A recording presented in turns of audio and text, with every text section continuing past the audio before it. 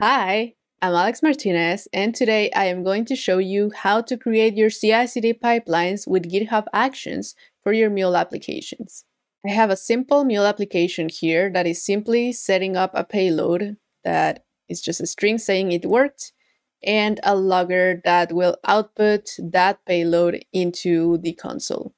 That's all that this is doing. So let's run it to make sure that it works before we start with the CI/CD pipeline. This is now deployed and ready to be called.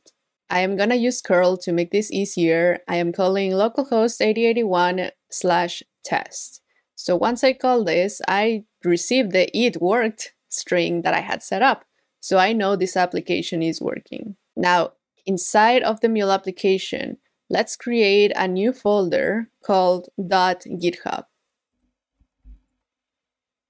Just like that. And then inside this folder, let's create another folder called workflows. There you go. Now inside this workflows folder, we're going to create a new file called build.yaml. Once you have that file, you will have to go into the article from the link in the description, copy the script that I put there in the article, and paste it right here. Let's take a look at this file to see what this is doing. The name of this workflow is build and deploy to sandbox. We are going to trigger this workflow every time that there is a push to the main branch or that a pull request is merged into the main branch. In this case, we have two jobs, build and deploy. The build job is going to be running in Ubuntu, and the steps are listed like this. The first step is going to check out this repo into the Ubuntu machine. Second step is to cache all of the Maven dependencies. Third step is to set up JDK 1.8. This is the Java version that I chose, but you can also use Java 11. Then we're going to build this with Maven using the POM file from this Mule project. After that, the artifact will be stamped with the commit hash. This is just so you can go to CloudHub, and if you want to download the jar file or make sure that this is the jar file that you are using, you can check out that it has the commit hash that you need. And finally, once the jar file is created, we are going to upload this artifact into the workflow so it can be used by other jobs. Now, if we scroll down to the deploy job, first of all, we see here that it says needs build.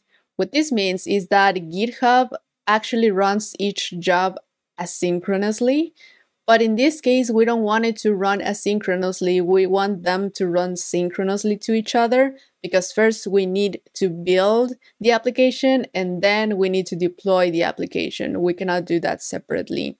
So in this second job, we are stating that we actually need the build job to run first. Then you will see the same first steps that we had. It's running on Ubuntu, it's checking out the repo and caching the dependencies. After that, it's going to download the artifact or the jar file that was previously uploaded from the previous job.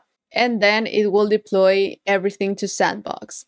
In this case, our Anypoint Platform username and password are going to be used from here.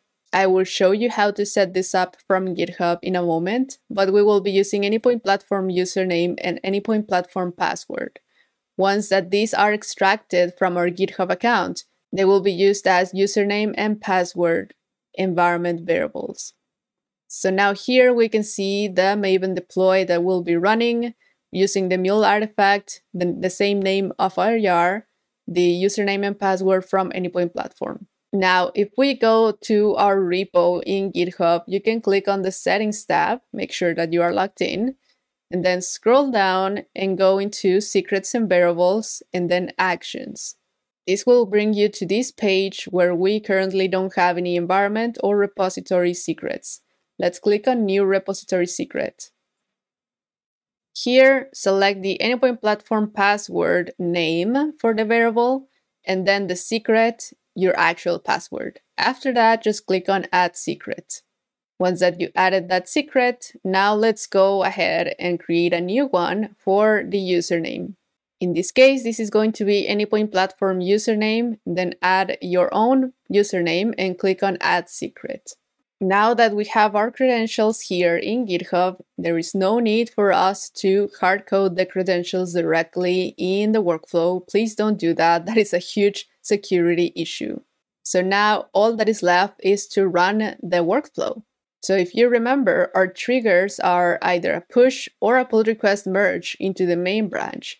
So let's save this file and push it into the repo. Now, once that you push it, you will be able to see here that you created this new commit, and here you will be able to see the state of the action. You can also click here on the Actions tab, and this will take you to all of the workflows that had run before. Now, if you click on the latest workflow, that is the one that you just triggered, you will be able to see the details of each step. Here you have the build job that already finished running, and then we have the deploy job that just started running. If you click on it, you will be able to see the details of what is running in each step and the outputs from the command line. As you can see here, it is checking that the application is started or not. So if we go into any point platform and runtime manager, we will be able to see that this is currently deploying.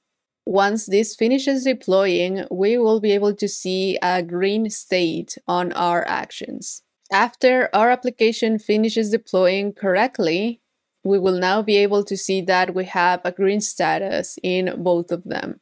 And that's it. I hope this video was useful. I will continue to be doing more videos about this same topic. Continue to the next video to see how to use encryption and decryption of your Mule properties into your CI/CD pipeline. See ya!